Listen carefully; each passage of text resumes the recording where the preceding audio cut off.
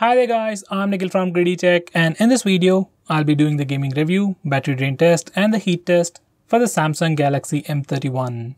But before we get started, these are the benchmark scores. Now this is my current setup. There are two huge lights on either side and phone has currently 100% of battery. And as for the temperature of the phone, on the front it is 34 degrees, at the bottom it is 32, on the back it is 34 degrees and at the bottom it is 32 degrees. Currently there is an AC running in the background at 26 degrees and the current room temperature is 27 degrees.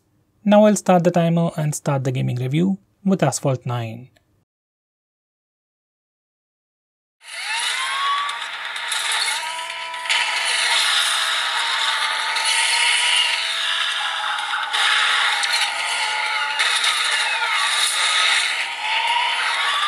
As you can see, visuals are looking pretty good, details are great, and controls are pretty smooth.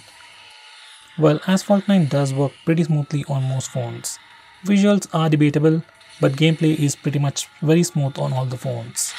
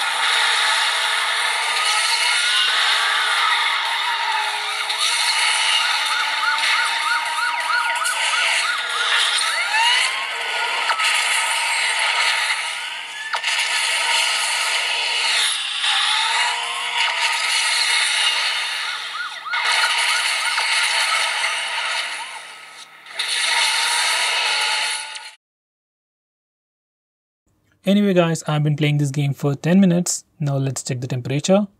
On the front it's about 38 to 39 degrees, at the bottom it is 36 degrees. On the back it's about 39 to 40 degrees and at the bottom it is 35 degrees. Next I'll be playing Call of Duty.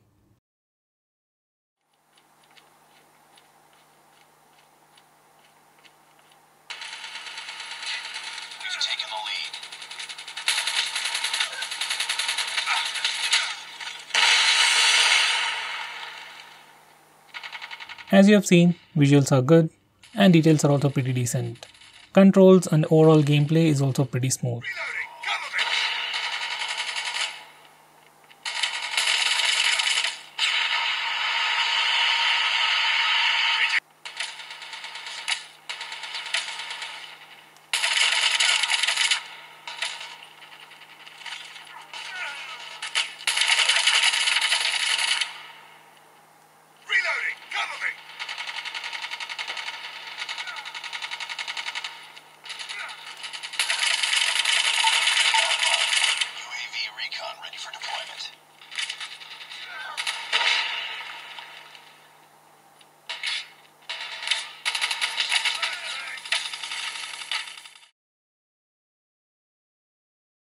Overall, I've been playing this game for 10 minutes. Now let's check the temperature.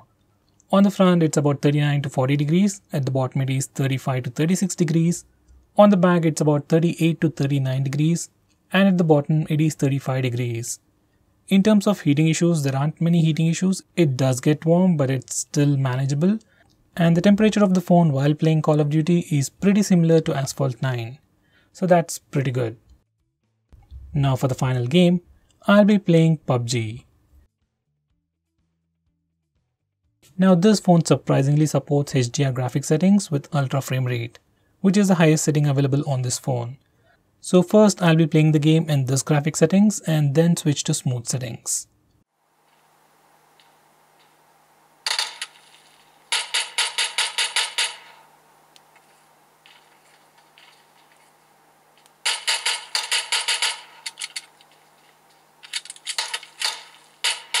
As you can see, visuals are pretty good, details of the game are pretty good looking. I'd say it looks pretty great, but there's definitely a bit of lag. So it's better to switch to the lower graphic settings. Now let's switch to smooth graphics settings with ultra high frame rate.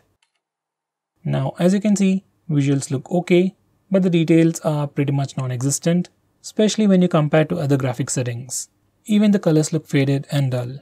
But when it comes to overall gameplay, it's definitely much more smoother and there's no lag.